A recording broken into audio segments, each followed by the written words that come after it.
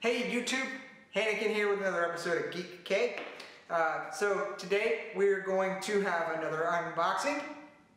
I've got a Marvel Collector Core for you guys, and very excited about this one. It's not going to be a blind box, unfortunately, because with these Marvel Collector's Cores, as soon as the first person gets it, the internet's flooded with this stuff. It's everywhere. You cannot go anywhere online without seeing it posted somewhere for resale as separate items. So you automatically kind of just see something that looks interesting and, oh, hey, guess what? That's what was in the box. So I already know what's in here for the most part as far as some of the items. So the surprise is a little bit ruined for me in that regard. So I'm not going to blind unbox it. But with that said, there's the box. It is the Deadpool box. Let's break into this bad boy and see what we got, shall we? So, in traditional fashion, and as always, I will post pictures afterwards.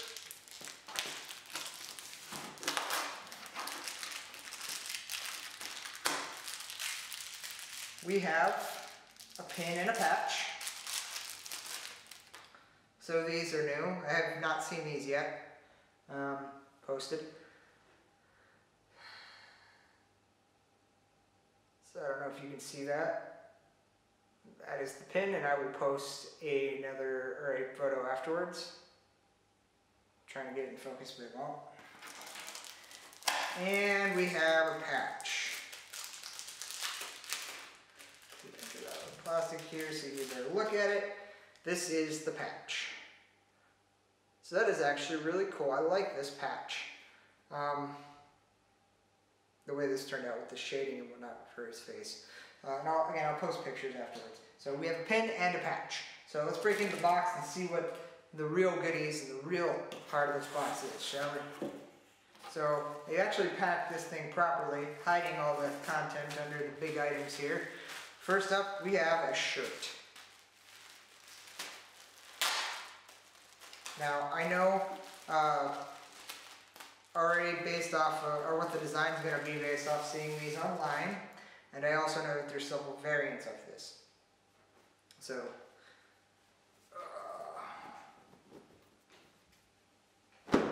here is the shirt.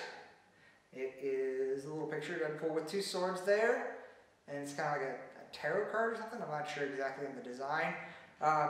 But these come in different colors, so you can get different colored suits of Deadpool. And I got the yellow one, so not the traditional one. I think I'd rather have the red one, but the yellow one's kind of interesting because you don't really see it that much, but it's not really, if it didn't say Deadpool, you wouldn't know that that was Deadpool if you're not a huge Deadpool fan. So I would prefer to have had the red, but I still like the yellow and the blue. That is actually a really cool color. And that is actually the colors they put in the Loot Crate, or sorry, the Amazon exclusive pop version.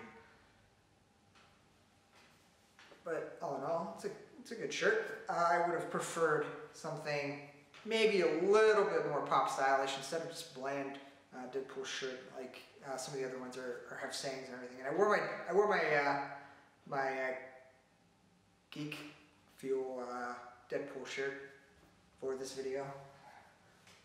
You know, fun sayings. That's what Deadpool's all about. This just has a picture of him, which is okay. It's a cool picture, it's a cool rendering and everything. I like it. But it doesn't convey Deadpool to me because it doesn't have some sort of quirky saying. I like shirts for that. I would have liked to see something like that. And then in traditional fashion, we have a comic book. So I'm not sure which comic this is, but it's a first edition and it's a variant edition. Obviously, it's Deadpool on a mountain of chimichangas. And I'll have to look into which one this is. Maybe it's the first issue of the Deadpool series. I'm not sure. I don't recognize which one this is off the top of my head. I'll have to look into that one a little more and get back to you.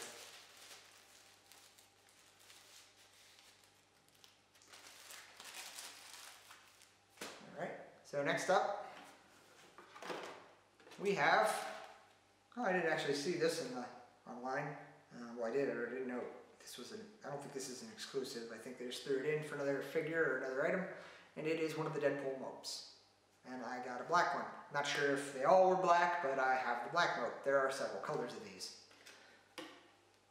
For those of you who don't know. So we'll save the big item for last. So in traditional fashion here, we're getting a Dorbs figure.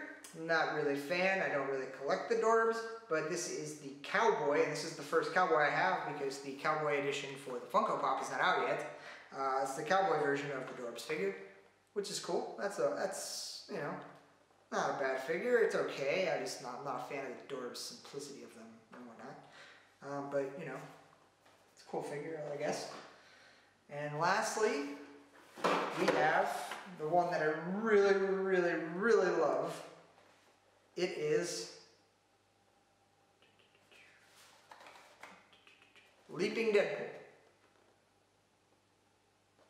So this is, I think Iron Man's the only one other than this one that is actually a weird pose that I've seen out of all the pop figures. This is the first dynamic one that I've ever seen. I guess the Flying Superman one too, where it's kind of like perched.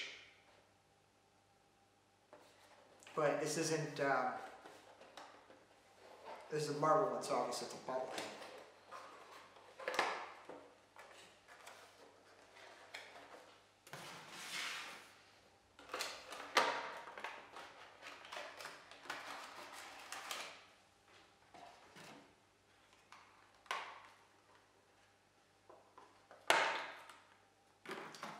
So this is my favorite Deadpool pop to date.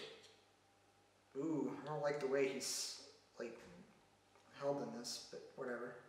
It's not very secure. Alright. So I will post some pictures obviously, but you can see he has the two swords and he's in a dynamic perching kind of jumping pose there. That is actually pretty cool. That is pretty cool. Paint job is, yeah, it's bearable. It's not too bad. It's kind of blurry, like the lines aren't very crisp.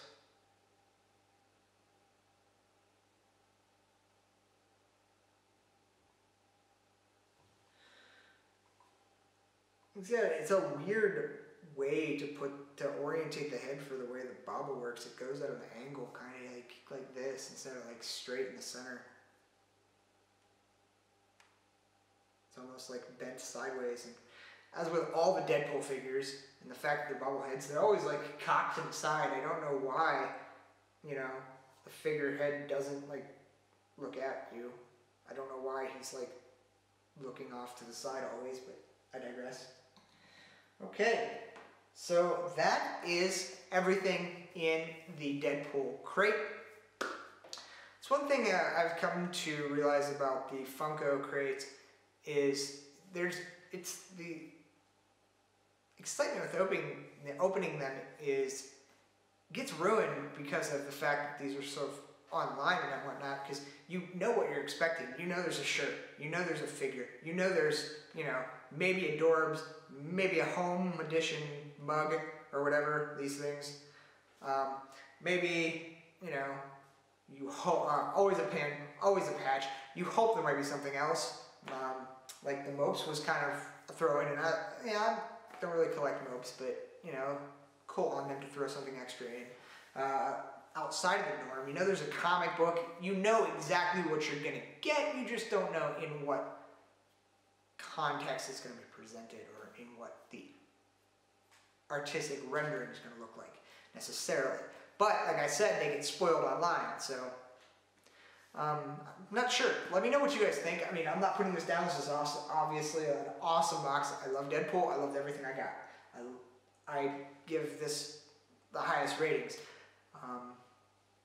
But let me know in the comments what you guys feel, what you think about the collector core and the Smuggler's Bounty, the Funko style boxes. Do you think, are they too generic? Are they too stale? Yes, we're getting exclusives, which is nice, but it would be nice if they could really change it up a little bit and maybe put some other type of item in there as well. I don't know if I would switch it out. Like, I guess you're kind of, sometimes you get Dorbs, sometimes you get home editions, but I don't know what they would do because they're sticking to Funko items. That's the thing. So they only have so much they can do with the Funko items. I'm not sure. Just let me know what your thoughts are on that in the comments below. Also, provide any feedback. Let me know if you liked the video, didn't like the video, whatever, anything. I don't care what you put down there as long as it's, you know, positive and whatnot. As always, please subscribe. Help us promote the channel. Go ahead and thumbs up, thumbs down the video, whatever. Did you like it? Did you not? And quick note, we are still having the contest through to the end until the end of the month. Check out video 11 for that. For when you subscribe, because you will be entered into a contest for a giveaway for the Smuggler's Bounty from January. I will be giving a full box unopened. Everything's in the original packing and sealed away as a prize. So look out for that as well. As always, I'm Hannikin. This has been an episode of Geek K. Join us next time where we will be opening not really a new box. When I upgraded my subscription to the yearly subscription, so the next video that I put out is going to be an Avengers box because I got to choose a random box that I didn't have before.